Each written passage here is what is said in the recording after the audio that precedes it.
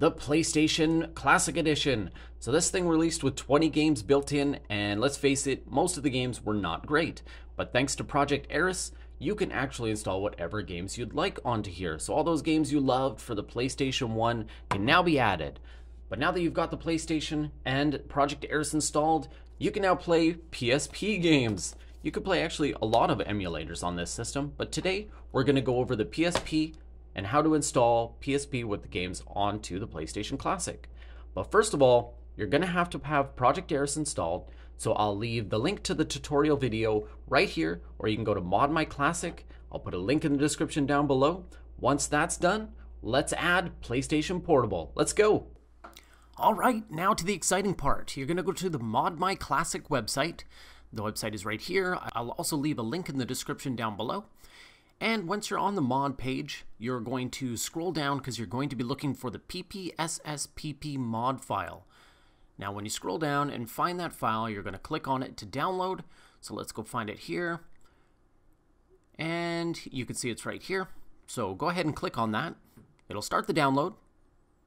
This download doesn't take long, so you don't have to worry. It's just a few seconds.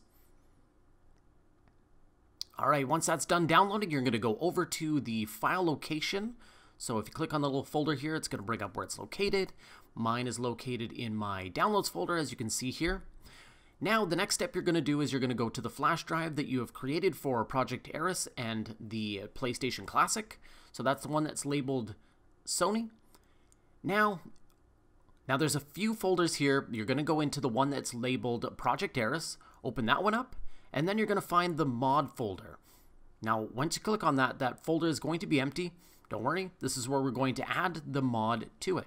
So take your PPSSPP mod, take that file, drag and drop into the folder that is labeled mod. Once that's into the folder, we're going to go back to the root of the Sony flash drive. As you can see here, it's drive F.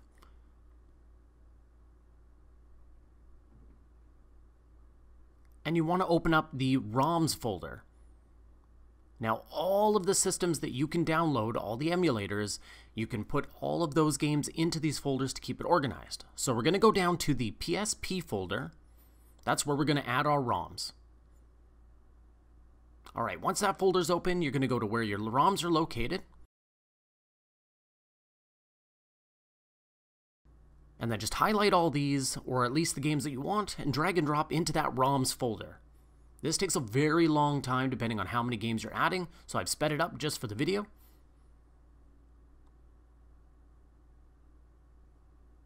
And now they are on the flash drive. So you're going to take the flash drive out of your PC and you're going to put it into your PlayStation Classic. Alright, we got the system loading up right now.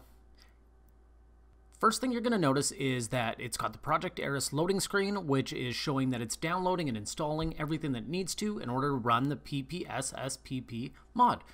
Now in the boot menu, we've got this icon, so it's added this icon, and this is your emulator for playing PSP games. All of our games are right there in the menu, so you can go down and pick whichever game you want to play. I'm going to do Ratchet and Clank just to kind of show you that not every game runs completely smooth.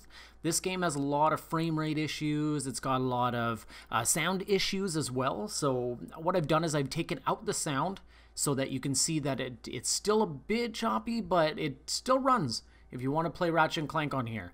I noticed God of War does the same thing. It's got some choppy sound and a bit of choppy video, but if you mess around with the settings, there are things like fixing the frame rate. You can have frame skip on it, but those things will all help in the performance. And then there's some games that run completely smooth, which I'll show you with Final Fantasy Crisis Core.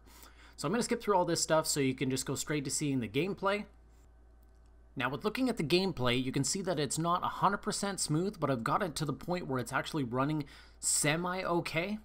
So now that you've seen this on something that kind of plays with a little more high stress on the system, we're going to go and pick Final Fantasy Crisis Core because this game runs perfectly smooth, and I kind of want to show you just how well the system can run this PSP game.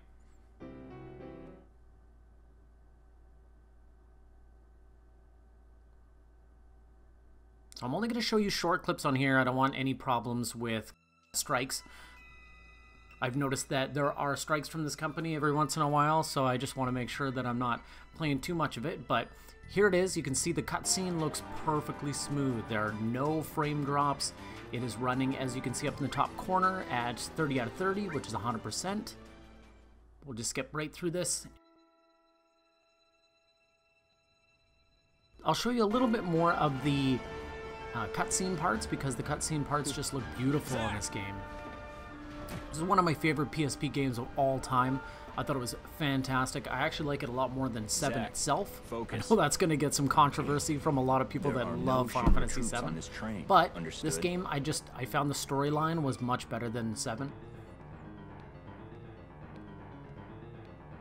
And just to throw it out there, my favorite Final Fantasy is Final Fantasy 6.